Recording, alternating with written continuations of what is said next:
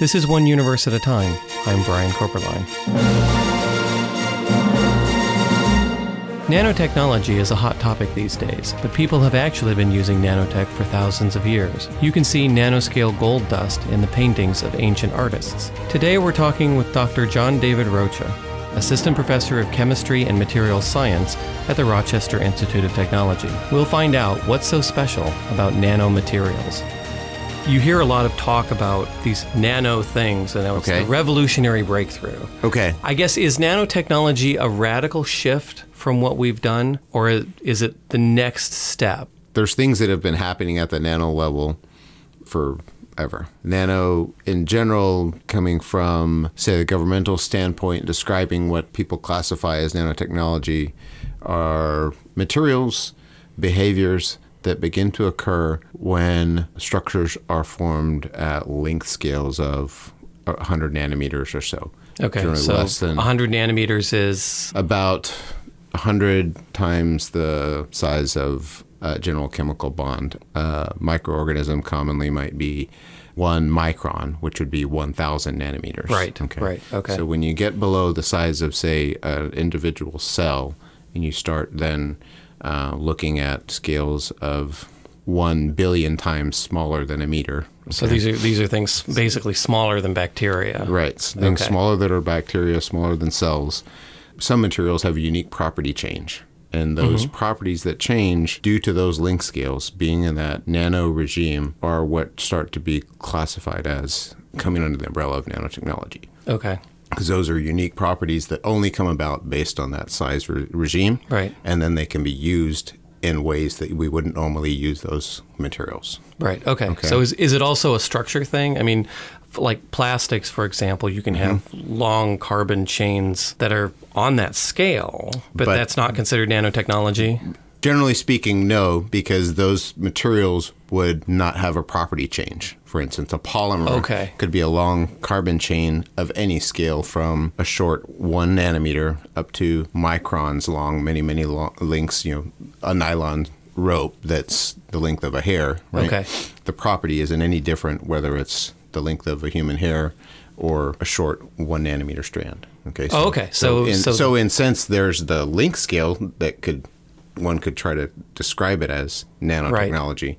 But in effect, there's no real difference in that, invoking that scale. There's something fundamental about how it behaves that makes it special, which is why you would call it nanotechnology. So it is a size thing, but it's not just a size thing. Correct. Okay. One great example that's used a lot is gold. Okay. If we look at a chunk of gold, right, we can hold it, we can feel it. Yep. It looks great. It has a gold color that we think of when we're in our rings or whatever. When we take gold and imagine just chunking it down in smaller and smaller pieces, to get a gold particle that is now in the hundreds of nanometers or smaller, even tens of nanometers regime, the actual color of that material that we observe by eye, optically, spectroscopically, changes. It's not the gold color that we're familiar with. It now can actually vary its color from blues to reds all throughout the spectrum. So if you had gold dust and you made it finer and finer and finer, it would stop looking like gold, and then it would start taking on this other color. Exactly. Oh, that's cool. And this was known, not understood, but known by chemists, let's say painters, artists, thousands of years ago. Okay. When you look at old paintings that were coming into blues and reds, a lot of the coloration, many of these old paintings and stained glass windows and so on, came from nano gold particles that were actually in those. So they would throw these materials in there. Nano silver particles. They would do these formulations, not understanding what was happening from the material side, but they knew what the end results were. So we've been using nanotechnology for centuries. We just didn't know that's what it was. Exactly. Exactly. From the fundamental science point of view, we are beginning to find those bits of information and now being able to, for instance, build from the ground up, maybe atom by atom, or move top down to achieve those scales and achieve the desired properties that we're trying to invoke. Okay. Buckyballs, the carbon-60 molecules. There's been things where if you light a candle and you just look at soot, there are buckyballs within that soot. Correct. So making them in a bunch of other stuff isn't difficult. Correct. But it's a matter of extracting it or making it consistently. Yes, those are major issues with nanotechnology today. I would say some of the grand challenges in effect with nanotechnology right now are preparing materials that are uniform and unique in their property and character. You mentioned C60, right? In order to produce it in a high quality, always form C60 is near impossible. Right. There are ways, particularly if you want to make it on very, very large scales, right? Yeah, you can make it accurate or you can make it cheap. Yeah. But not both. But not that's both. The challenge. Yes. Right. The cheap side is you can make it a little bit more expensive when you produce it really cheaply and make kilotons of it, but then now you have to go through the separation processes where, for instance, if you're just doing soot or you pull soot out of your fireplace, you could get C60. You can make a whole ton of C60, but it's all within all the other junk that you don't want. Exactly. So you now have to do that sort of processing. And then quality of that material might be of an issue. Right. Related to C60 is something that people really like a lot and are excited about is the more recent carbon material for a Nobel Prize, which was graphene. Graphene, which is a sheet. We form graphene every day when we write with our pencils on paper, right? Yeah. It's literally that individual layers of graphite that come off when we use our pencil lead on paper, right? Forming that in to get our amazing nanotechnology-like properties that we're interested in requires extremely clean, pristine layers of graphene that don't have defects in order to achieve these amazing properties that people claim and even report occasionally in the literature scientifically and so on. To now then do that at large scales so that we could have thin single layers of graphene on a wall for an electrical contact or as a semiconductor in a computer. That's tough. That's a whole nother ball of wax that people now they want to dump money in, but they don't necessarily understand that, hey... It's kind of like a gold rush. Everybody goes to California hoping they're going to make it, but some will. Some will, and some won't.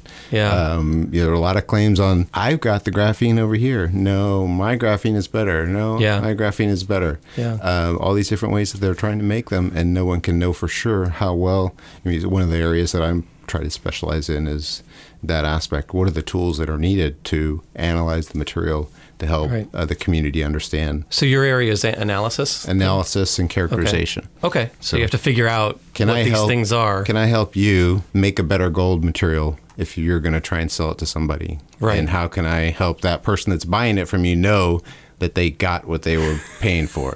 It's almost like you're a diamond merchant. I have to grade what the quality is, and I have to exchange what that is. That's right. It's exactly the idea. You're trying to make sure what that is and stuff. Yeah. So that's interesting. So I would make some stuff using a certain process, and I'd give it to you, and then you would kind of analyze it and say, well, this is this much chaff and this much good stuff, and and here's the quality of this stuff. And if we don't have the tools to properly analyze it yet, because it's a new material in this case, for instance, nanotechnology, something that someone's never made before, or claim to have some particular property, then we try to develop the tools to best measure. Right. So how do you characterize it then? I mean, is it a chemical thing? Do you have to put it under a scanning electron microscope? Yeah, there's different tools that people utilize. One that you just mentioned, very expensive tool like a electron microscope. Right. $1 multi-million multi-million-dollar device that everybody wants to use. Yes. They're like telescopes in reverse. Oh boy. So you can dump a lot of money into having a tool like that, and those give you the ability to see things at the nanoscale.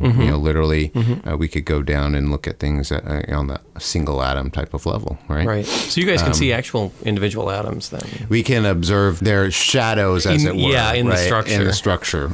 We're looking at the energy differences that we actually observe, and that's our image that we pick up. Okay. Right.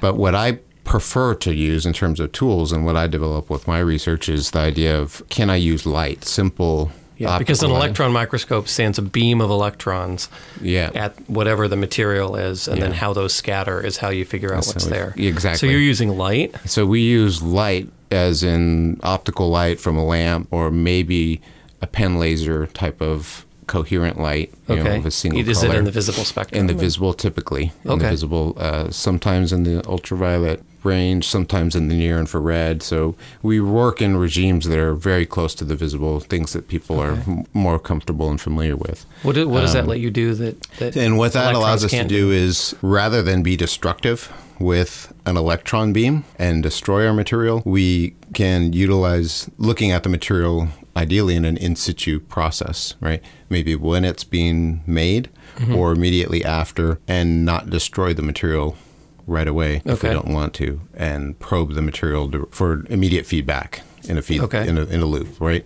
We can deal with processing of that material, because if we haven't destroyed it to analyze it, then we can now influence how the material is being considered. Maybe we want to know what happens to the skull particles, for instance, if we want to put them into a human cell and observe them, right? We can use light probing to do that type of experiment. And it's not destructive. You wouldn't take an electron beam and shoot it at your liver, for instance, to try to look for the gold that is in your liver. It kind of reminds me of the idea that if you illuminating a manuscript or something with a blowtorch would be the scanning electron microscope, as opposed to a flashlight, where you can still go back and look at it again. We think about even going back to this idea of the stained glass windows and thinking about you don't want to destroy the windows. We wouldn't want to destroy the stained glass window, but we can understand from the spectroscopy what are those colors, or even probing them ourselves to understand the changes in that material, rather than destroying the fine, ancient, beautiful pieces of art that are in the museums, for instance. Doing your science without damaging. That's really cool. That's the idea. This is One Universe at a Time. I'm your host, Brian Koberlein. We've been talking with Dr. John-David Rocha, Assistant Professor of Chemistry and Materials Science at the Rochester Institute of Technology, about nanotechnology. In the second half of our show, Dr. Rocha gets to ask the questions, and I get to answer. Today, he'd like to know how we detect and characterize chemicals in space. The C60 molecule that I'm familiar with, the story goes Kroto was interested in finding a band that was out there in space, potentially related to carbon stuff. Right. And so that's how they went about looking for something available signature-wise that could be considered this right. Yeah. This is one of those things that we can't go, well, I mean, now we can take some probes where we can get actual chemical samples, but traditionally it would be you look at spectra of light. So a gas cloud or a molecular cloud, it would either reflect light, or it would emit light, or it absorb light. Right. And we look at the patterns of light, what are called the spectra, and that's how we identify different chemicals. And one of the surprising things is you can kind of imagine that there would be simple chemicals. There's water and carbon monoxide and things like that. But we actually see spectra that are very complex. What are these? Yeah. Because you just see a pattern and you know that it's something, but you don't know what it is, and that's where kind of the chemistry comes in. You try and synthesize it in the lab and do a spectrum analysis and try and figure out what that is. So and there is carbon-60 in space. And that was one of the things to try and identify it. There was a name for this that they were looking for. Do you have any? I don't remember the name of what they were looking for. I know it was different from when they actually observed C60. If I'm going I mean, we kind of have a long tradition. I mean, the kind of the first big identification of chemicals was actually in Halley's Comet. Back in 1910, they were able to do a spectrum analysis of the cometary tail. And was this by just an optical this was just type of thing? Optical spectroscopy. The visible or transmission or absorption or something? It was just the emission of light. From the light. And they looked at the spectra and they found a cyanogen, so cyanide. And of course, this naturally started a panic because the tail of Halley's Comet for 1910, the Earth was going to pass through it. Pass through the tail. And so, here you have cyanide gas. And in 1910, people were familiar with cyanide gas because it will kill you.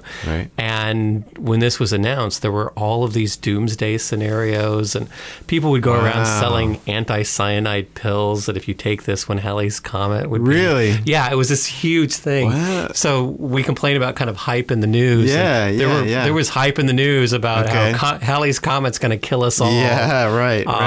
But it was the first time in which we could really identify not a simple molecule. I mean, you could do water, you could do carbon monoxide, but now you've got what's really kind of a more complex chemical. And ever since then, you know, as we've gotten better at spectroscopy, we found more and more complex spectra. And therefore we find more and more complex chemistry. What's the state of the art, as it were, in thinking about studying chemicals in space? Well, I think one of the things is, as we found more complex molecules, one of the real questions was, how could they possibly form? You know, if you think about how chemicals form on Earth, it often tends to be a warm environment, and it tends to have enough energy to actually mix around things. And if you look in space, these molecular clouds are actually quite cold. I mean, they're within a few degrees Kelvin, you know, 10, 20 Kelvin maybe. And so they're extremely cold, and they're not necessarily very dense. So how can you get this kind of complex chemistry? And one of the things we found, both with simulations and with the lab, is that a lot of it is actually surface chemistry. So you're getting surfaces of dust grains, for example, that can then act as a layer or a substrate, so that chemical reactions can occur to catalyze that chemistry. And so you get those reactions. And even at cold temperatures, they still can occur. Normally we think about catalysis in the sense, well, say industrial catalysis, you're talking about transition metal type stuff that's really speeding things up. Catalytic converter, Your catalytic converters, for instance, or cracking petroleum or whatever out of the ground. You're really dealing with that, you know, transition metals. I wouldn't expect that those are in high quantity, or I wouldn't necessarily, but is that not the case, or is there something else that is acting? There's not proteins, for instance. It's not proteins. It doesn't seem to be organic. You know, You know, is there this sense that there's a high prevalence of these heavy transition metals that are part of this stuff? There are some transition metals. I think the big thing is when you have cold surfaces, you're getting the Bose-Condit level, you're getting it at, you know, super cool temperatures. The chemical reactions change. It's kind of like nanotechnology. You know, at those temperatures and in a vacuum, you have more opportunity for these complex interactions. And that's, you know, again, that's a little bit outside my field, but it's an interesting thing in that we're starting to get an idea of where this origin of complex molecules in space actually are. Can we study that, for instance, in the tundra, the frozen tundra, the poles, similar things? That I'm not sure about. I know there's some lab stuff where they do low pressure, so kind of vacuum chemical interactions on surfaces, and that's where some of it's come from. The other part is computational. That, you know, we can start doing molecular computational models now because we have enough computing power. And that's a big thing. And it's kind of a surprising result, because we wouldn't think, you know, sure, the raw ingredients of basic, simple molecules. That was actually one of the other things, too, is that they're not breaking apart as quickly as we necessarily think. There's a lot of things like ultraviolet radiation and high-energy particles that you would tend to break apart molecules. You know, these kind of big, complex molecules aren't necessarily stable. So when you say complex, that was my next thought. I mean, how complex can we get? I mean, are we talking about 10, 20 plus, 100 atom complexes, or are we talking about 3 to 5 to 6? Well, there's lots of 3 to 5 to 6, but we are finding larger molecules as well. I mean, it's not just carbon monoxide and formaldehyde and, you know, cyanogen and alcohol. You know, there's huge alcohol clouds in space. Everybody makes a big joke about it. You know? But yeah, we're finding complex molecular change and things like that. In fact, it's one of the things that's a big challenge now is we have more spectra than we have data for. So we have these spectral patterns, and we know this is some complex molecule, probably carbon-based, but it's hard to figure out, because in order to really compare, what we need is someone to go into the lab and go, okay, molecule A, here's the spectrum. Molecule 4,532, here's the spectra. And there's kind of a lack of funding in that area because it isn't sexy. You know, it's like, okay, we're going to look at 10,000 different complex molecules, and here's their spectra. And now a lot of that stuff is data-based these days. A lot of it is data-based. And not that we know every single molecule potential. But some of the databases are pretty big. Does it work that way too? That you think you compare spectra, 2 databases, and you try and figure out what these are. Okay. But it's also, in astronomy, we could always use more data. We always want more data. Yeah. So, the chemist should go and find out all these molecules, and all these little variations. Sure. Okay. And of course, as you know, it changes based upon temperature and pressure and stuff. Right. The molecules, the spectra will change. Yeah. If you here's a database of a molecule at standard room temperature, at CP, that doesn't help us if we're looking at it at 10 Kelvin in a vacuum. Right. Okay. And that's the kind of difference. Interesting. So when you're looking at the material here, we talked about looking at Halley's Comet based on emission spectra. Is that still the primary technique these days? Of emission and absorption, yeah. Emission and absorption. So it depends upon the nebula. And some nebula are between us and a bright source. So if it happens to be between us and a quasar, for example, then we can get absorption lines and we can see that. Some are reflection nebula, so that light, ultraviolet light from a star might reflect off of a gas cloud, and then we can get the reflection off of that. Some of it actually glows, and we can get some of that. Okay. It really is based upon the light. We're looking at the spectra and seeing what they are. And, there's still a lot to be done, but we know there's a lot more complex chemistry than we thought. If you would have asked us, 50 years ago, if there's complex chemistry, we'd say, nah, it's too cold in a vacuum. Can't happen. And now we're finding all these complex molecules. Seeing that. And so then, this may be going far away. Do we get drift? Is this maybe a source of where we're seeing life on other planets, let's say? That's one of the big questions. Right. We know that comets contain organic molecules, and the type of organic molecules that can be the building blocks of life. Okay. So we know that those building blocks can form in space. Right. And we know from various samples, organic molecules are there. Yeah. And they're there fairly common. Right. How complex is, again, one of those interesting questions. We have a limited number of samples, and we don't know, what we're getting largely are things from comets. Okay. And that's kind of the one thing where we've had samples. Yeah, I see. That have actually been returned. In terms of the complex molecules, we're really looking at the spectra, and that's kind of limiting for some of it. But that's one of the ideas, is that those building blocks could come to a planet that's habitable for life. Right. And that could help kickstart, Do we get false sense, or is the chance or thought, maybe is there a camp that says what we believe we detected, organic life material on Mars, for instance, or a planet, a satellite of Jupiter? Organics. We can detect. Would we say organics from life? No. I mean, we don't have any conclusive evidence where we could say this was formed by a living organism. Right. But we are getting the type of complex molecules that you see in terms of building blocks, in terms of complex structures. It's kind of shifted the conversation a little bit, because now that we know that complex molecules can form in space, and they can survive reaching a planet. We know that, cometary material that reaches Earth still has complex molecules. That kind of changes the possibilities, at least, in terms of it seems like it gets us into this idea of a false positive, maybe, when it comes to, that's where I'm thinking. Oh, you mean a false positive for life? For life, for instance. Yeah, I guess that's possible. Yeah. But it's also the people who really study the appearance of life on Mars, for example. They're really cautious. The last thing you want to do is you want to come out and say, we found life. Oh, wait, no, we didn't find life. Sorry. So, my bad. My bad. Oops. So I think it is one of the risks. We can't simply say we found organics, therefore there's life.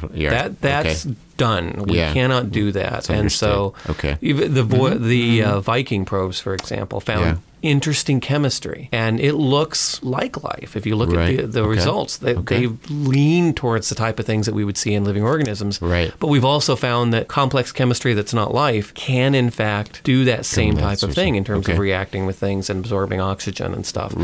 And so our devices have gotten better, but at the same time, the question's gotten more difficult. Because we can't just say, here's organics, therefore life. It's really a matter of, would we see fossils? Would we see reproduction? Would we see...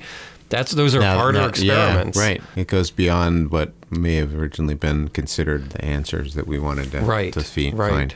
But on the other hand, it kind of raises the possibility of life on other worlds, because the complex molecules that we would see, they didn't just form here. They actually are out in space. They are on other planets. They are on Titan.